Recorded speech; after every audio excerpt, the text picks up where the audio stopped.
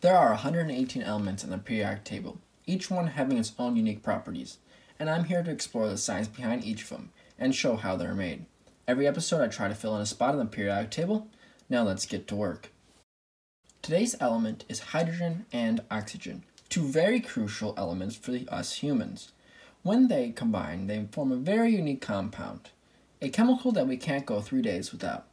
This chemical is water, something we interact with on a daily basis. The word hydrogen broken down means water maker, with the Greek beginning hydro meaning water and the French gen meaning maker. Hydrogen got its name when it was observed burning in the air, which produced water as a product.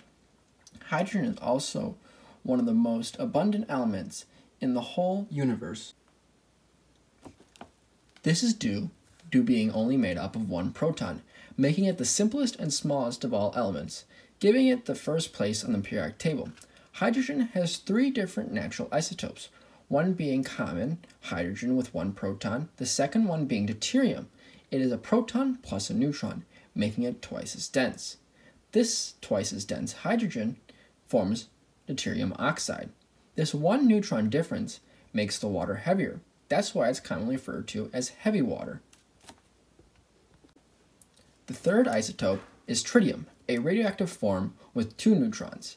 This isotope is quite radioactive with a half-life of only 12.32 years. Now that we have the basics of hydrogen done, let's move on to the next compound of water, oxygen. Oxygen is not only important as a compound of water, but it also is kind of important so us air breathers can breathe and all. Oxygen makes up less than 21% of the atmosphere, the rest mostly being nitrogen, with a few other trace gases mixed in different amounts. Oxygen is needed to create combustion. Without it, no fire would burn. You could have as much fuel, as much heat as possible, but without oxygen source, no combustion will occur. You need something else too, the chemical reaction between the 3 forms forming a fire.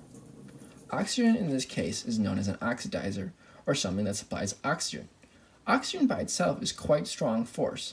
It's responsible for rust, fire, and countless other chemical effects. With the basics of hydrogen and oxygen now, let's make some. As I said before, hydrogen and oxygen are components that make up water. So why don't we just get it from there? Getting hydrogen and oxygen from water is quite simple. All you need to do is pass an electric current through it. Unfortunately, water does not conduct, but if we dissolve an electrolyte in the water, it can be done. Then the current will pass. At the positive side, the anode, oxygen will form, and at the cathode, the negative side, hydrogen will form. The hydrogen and oxygen are then collected in the respective ampules. Here's the setup for the production of hydrogen and oxygen. The red side represents the anode, the black side represents the cathode. At the anode, this side, oxygen will form, and at the cathode, this side, hydrogen will form. When this flip is switched, electricity will pass through the water, breaking it down into the hydrogen and oxygen. Now, water by itself isn't conductive. You need a material known as an electrolyte to make it conductive. Now, depending on what you use, you'll have different gases produced. If you use salt, you'll have chlorine gas and hydrogen produced, which in this case, we don't want that to happen. We want oxygen. So we'll be using an electrolyte that produces oxygen. Let's now reposition the camera so it's pointing down here and we can see the bubbles produced. Now that we have the camera repositioned, let's first remember that this side is the anode and this side the cathode. Anode is oxygen and cathode is the hydrogen. Now let's flip the switch and begin producing.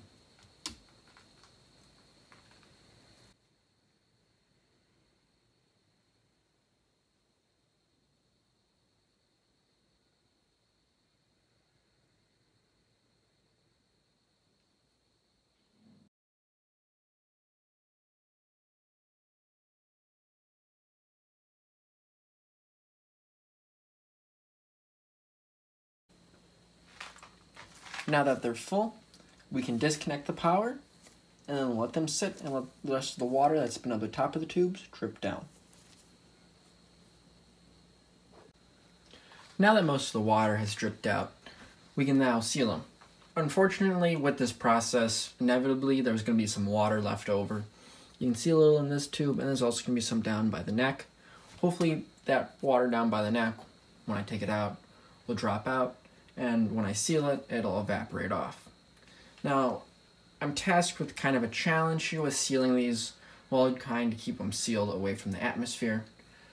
So I might have to repeat this a couple times until I get a tube of each. Let's start up the torch and get going.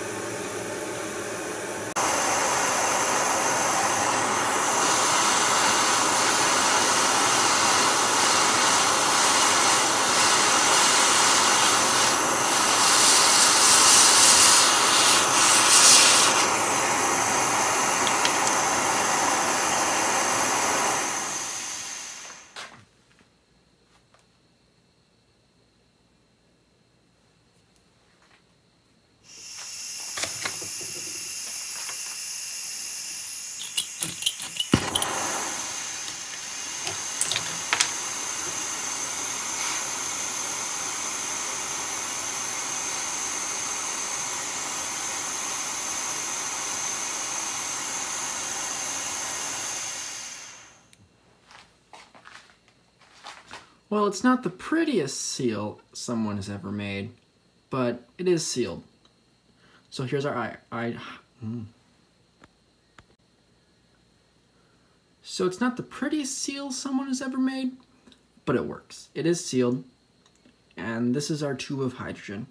Now we just have to do the oxygen. Hopefully it goes a bit better than this one, but this one went pretty well as it did seal.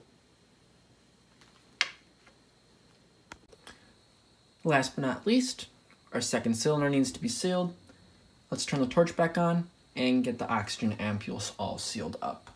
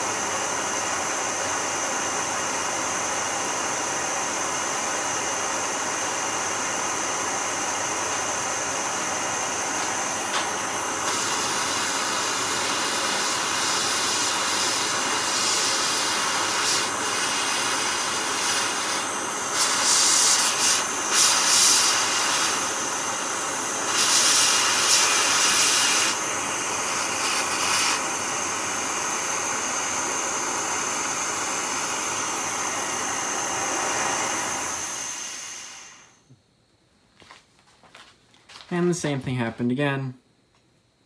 It's not a pretty seal, but it... And the same thing happened again. It's not a pretty seal, but it is a seal.